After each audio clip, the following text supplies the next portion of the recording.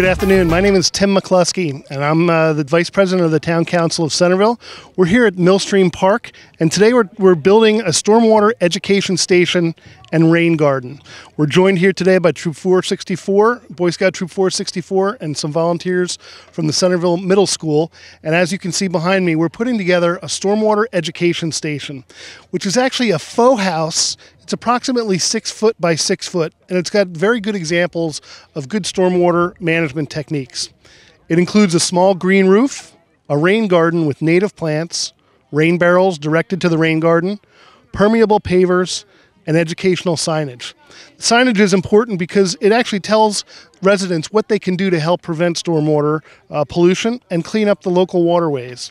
Now, next to the stormwater education station, which is about 300 square feet, is a rain garden with native plants that's planted by the Centreville Middle School. The rain garden was created by Environmental Concern. This project is going to help continue with ongoing efforts to reduce stormwater runoff and meet the goals of the Corsica River Watershed Restoration Action Study. I wanted to talk a little bit about some of the partnerships and some of the volunteers who have given their time and materials today as well. Wanted to thank CalGrade III from CalGrade Developers, who provided a lot of the hands-on construction of the faux house. Richard Hammond Builders, he and his carpenters assisted with construction. Environmental Concern, as I said before, is helping to build out the rain garden. They also provided the permeable pavers and the educators. Green Grid donated the green roof modules, and the Corsica River Conservancy provided a soil sample and publicity.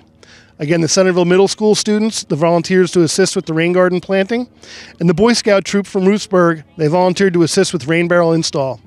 Of course, you have to include Red Zone Pizzeria, who's going to provide pizza for the volunteers. Price and Gannon Hardware, our local hardware store, donated materials. Roofers also donated materials.